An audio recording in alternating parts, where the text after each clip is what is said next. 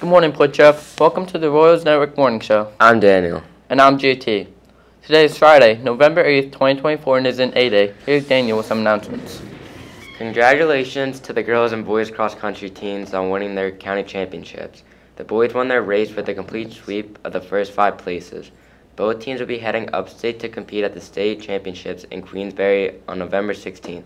The girls varsity volleyball team has their Long Island championship game Wednesday night at Hauppauge High School. Show up to support the team.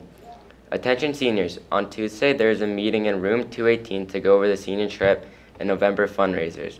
All members must attend. This month is American Diabetes Month. Next week, on Tuesday and Friday, wear comfy clothes and contribute for the cause. Students can pay $1 and staff $5. Please give your donations to Mrs. Dempson, Dr. Sladek Maharg, and one of the class officers. Today, the school store will be open in the 3rd period in the high school cafeteria.